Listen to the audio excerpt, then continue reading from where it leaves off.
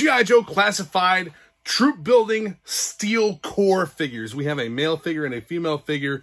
A couple things I want to point out with the artwork here whenever we get in the first person look.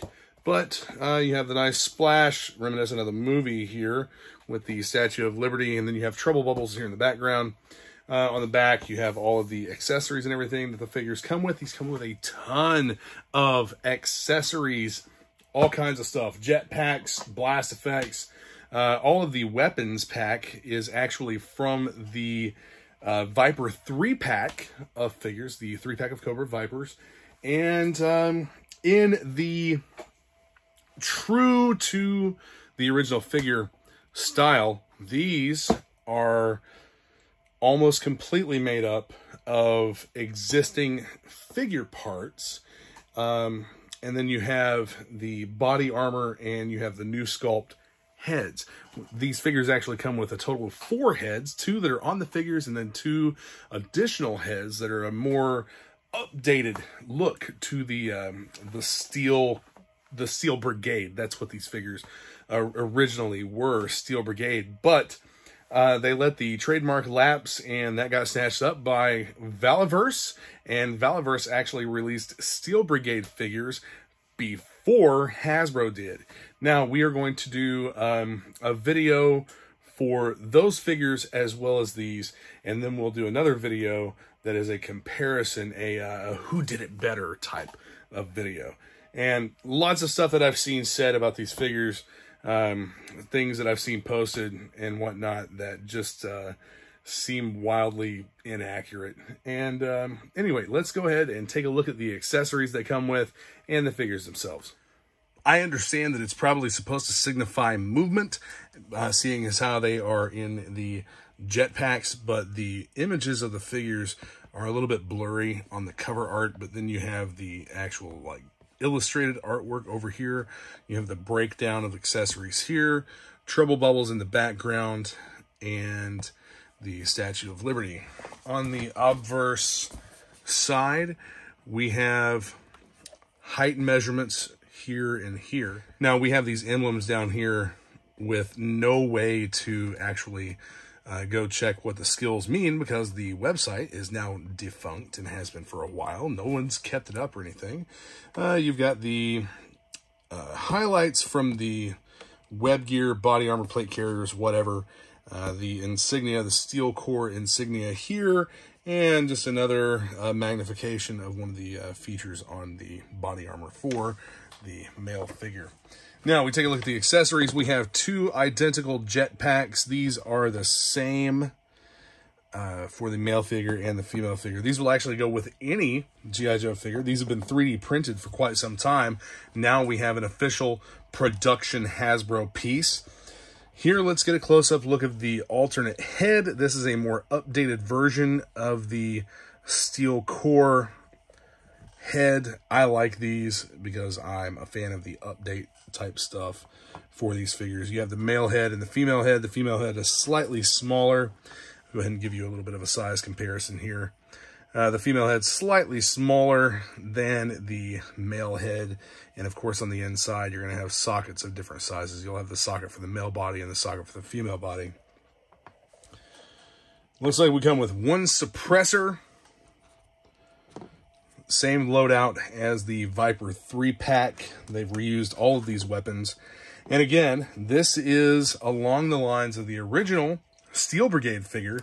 The Steel Brigade figure utilized recolored parts. Here's a one of the 4 main variants of the Steel Brigade figures. They actually came with a patch, which looks like this logo, and a customized file card to make this figure yourself. You picked all of the specialties and all of the information about the character and gave him like your own custom file name and code name. But here's an example of one of those figures. And this figure would have came with a rifle. I do not have the accessories to this one, but I don't have the file card or the patch or any of that stuff.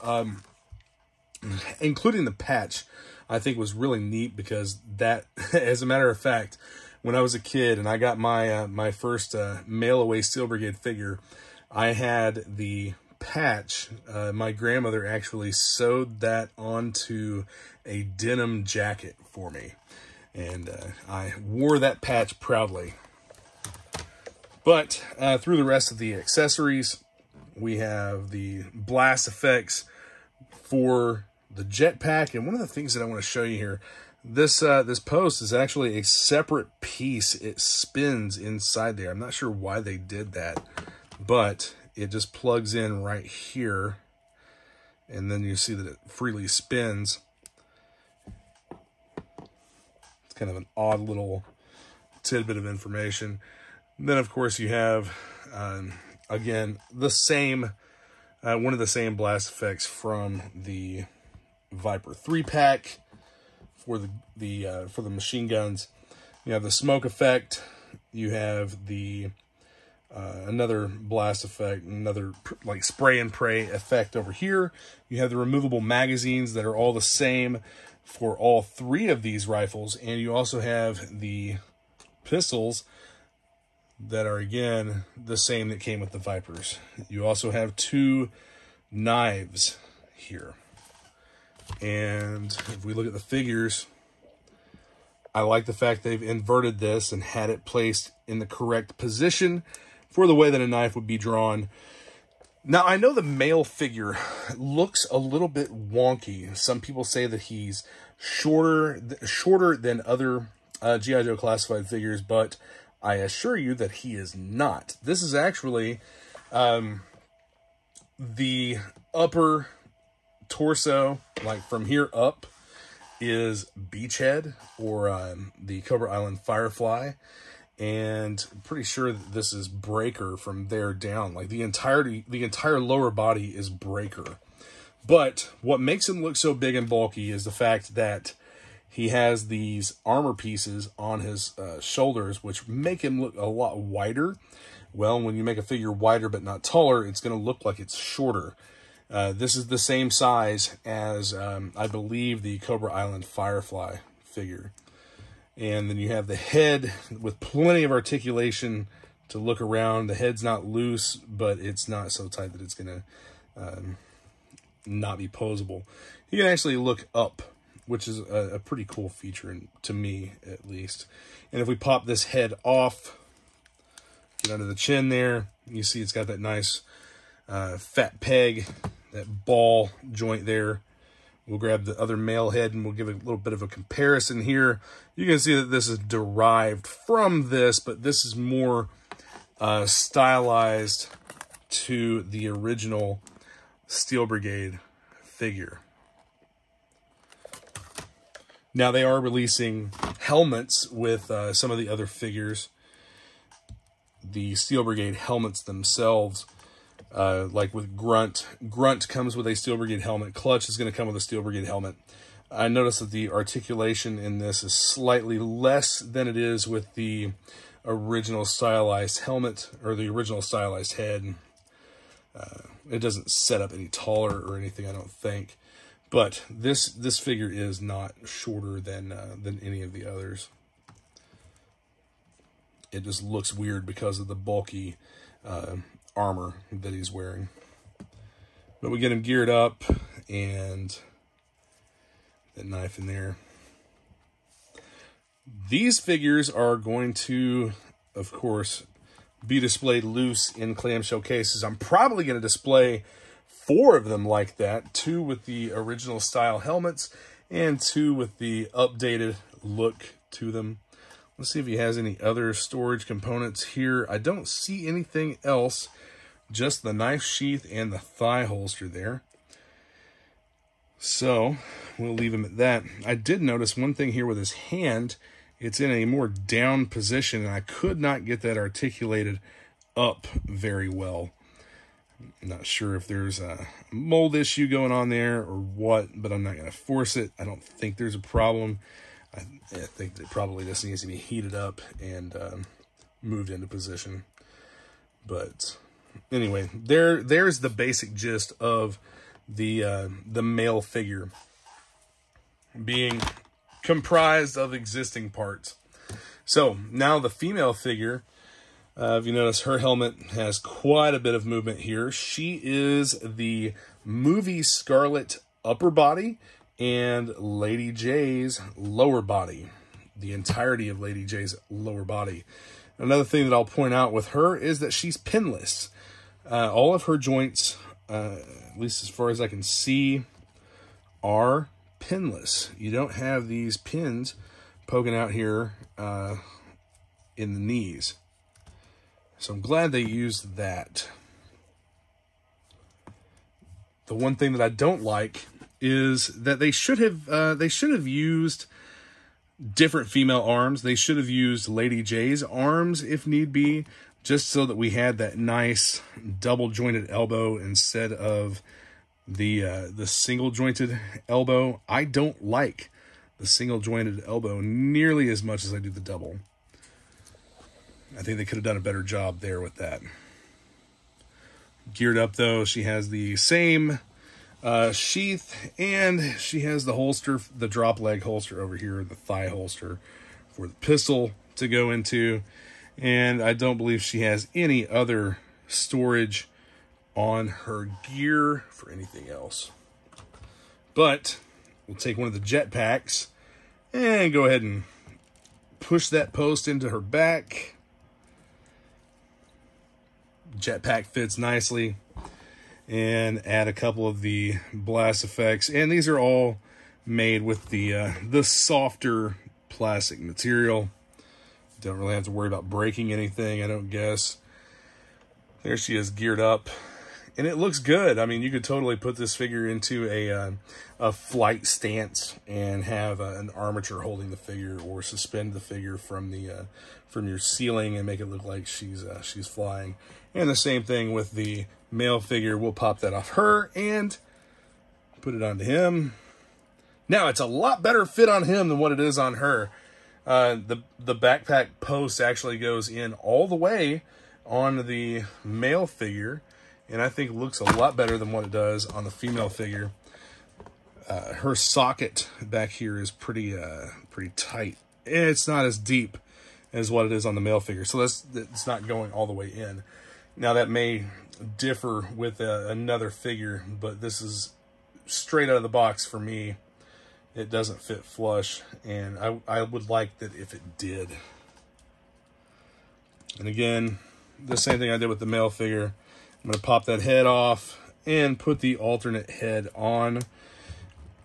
So the price point on these figures is $55 for the set. I think that's a pretty damn good deal,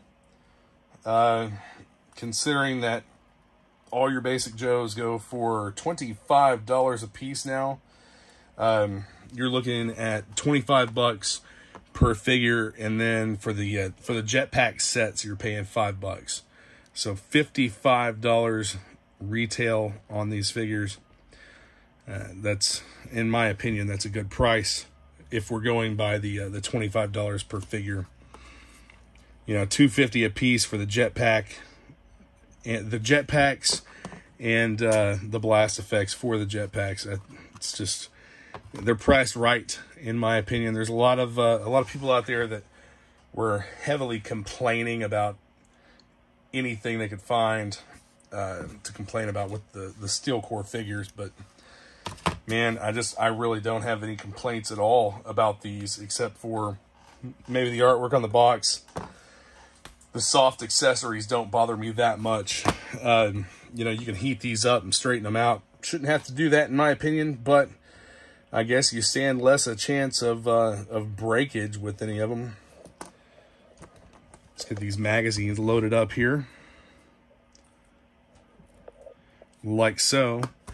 And judging by the size of the magazine, it seems as though these guns would be chambered in a something like a 7.62 NATO. Since we've gone with a more realistically styled weapon here, these would be more 7.62 NATO 308 style, just because of the size of the magazine, in my opinion. And you do have the ports for the blast effects. I'm just picking up random stuff and shoving in here. I don't know what goes where, but this would probably be a better fit. Don't have much of a post on there, but probably a better fit. And then you can actually, this will accommodate 2 blast effects here. Something of the such. The same with this one. You got the port in the end of the barrel, port in the end of the barrel. Don't think that we really have any other ports. Now, these will also fit, not that you would really want this displayed like that, but they'll also fit the ports in the jetpacks. That looks kind of weird to me. There they are in clamshell cases, packed up for display on the wall. Display very nicely. I like these figures quite a bit. They're great troop builders. Look around. Give a quick look around the rest of the room for the moment. Current configuration. I'm actually about to thin out a whole bunch of stuff from that wall there. Probably not going to thin out anything from this one, but I got to have some sales because, as you can see, I'm pretty much out of space. It's quite unfortunate, and I want to stick to the classified line, as well as the Super 7 figures here, the 7-inch Super 7 figures, and keep displaying like this in the clamshell cases. Probably won't get rid of any of the vintage figures. Right here, my favorite vintage Cobra figure, Crystal Ball. There's several reasons why he's my favorite, but we really need a Crystal Ball in the classified line. Thanks for watching. Be sure to hit the subscribe button and the notification bell so that you get notified whenever I post new videos.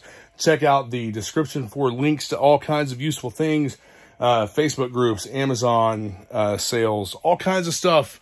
Anyway, I'll be back at you with more soon.